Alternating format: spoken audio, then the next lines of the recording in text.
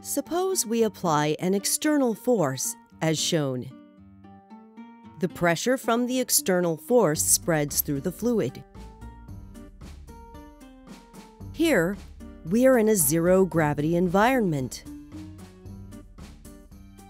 Eventually, the pressure of the fluid will be the same everywhere throughout this container.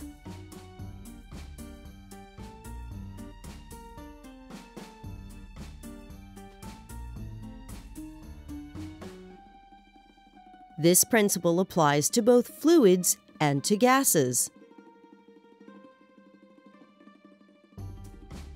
Let's now consider a slightly different scenario.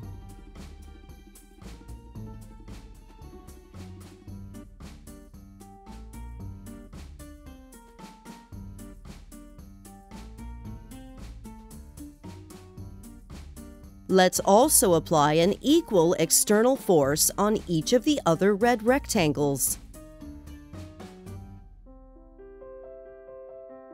Since the pressure of the fluid is the same everywhere, this pressure balances each of these external forces. As before, we are in a zero-gravity environment.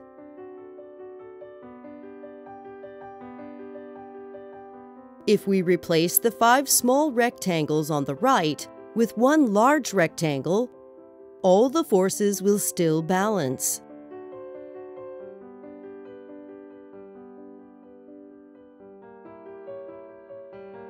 The total external force on the right rectangle is 5 times the external force on the left rectangle.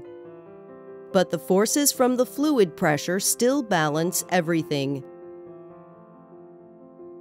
In this next example, we are again in zero gravity, but this time the external force on the right rectangle is only 3 times the external force on the left rectangle.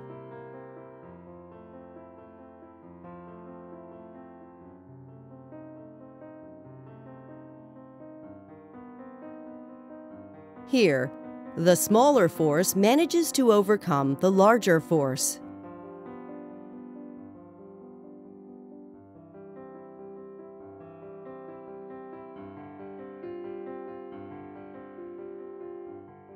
There are many practical applications of this principle, such as the hydraulic lift, which allows us to raise extremely heavy objects.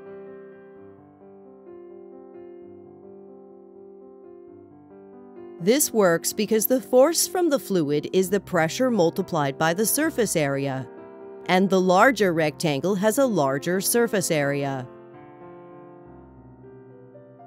This does not violate the conservation of energy, because the energy transfer is the force multiplied by distance traveled.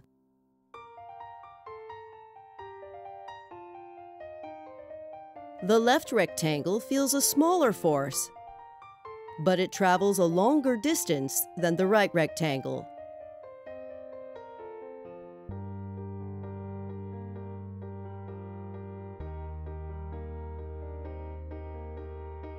Up until now, we have neglected the effects of gravity on the molecules. Gravity will cause the pressure to increase at deeper depths due to the weight of the fluid above.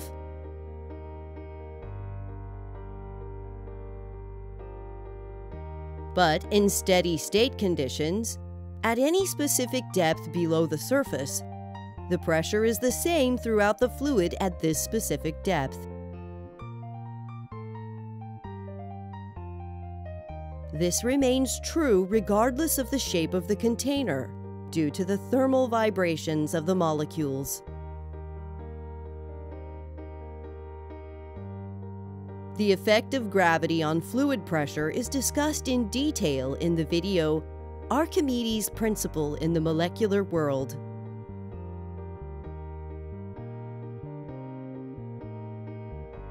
And the rarely discussed explanation of why pressure drops at higher fluid velocities is discussed in the video Bernoulli's Principle on Atomic Scale.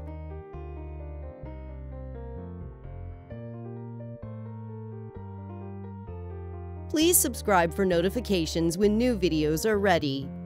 And if you're able to, please consider supporting us on Patreon through the link in the video description. Thank you.